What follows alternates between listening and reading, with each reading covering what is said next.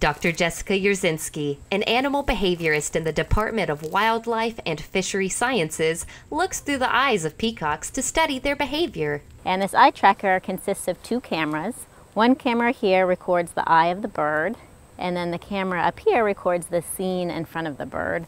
And these two cameras are synced so that we can tell at any given moment where within the scene the bird is looking.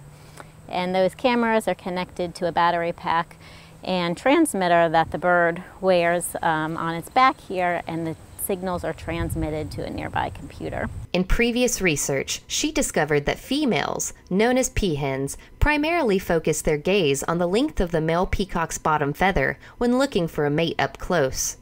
And in her latest study published in the Journal of Experimental Biology, she used sophisticated eye tracking equipment to examine what males look at when they size up their competition.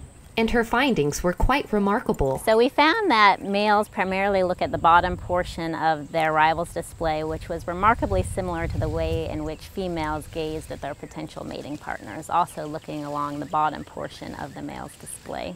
Peacocks are not the only species that use colorful traits. So by understanding more about these traits, we can learn about the decisions that females are making when choosing their partners and males are making when they're avoiding their competition.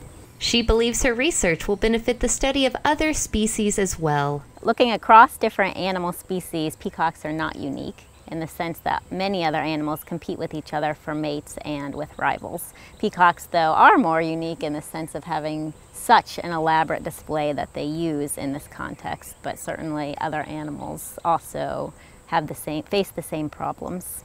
Dr. Yerzinski plans to continue research on her colorful flock here at Texas A&M.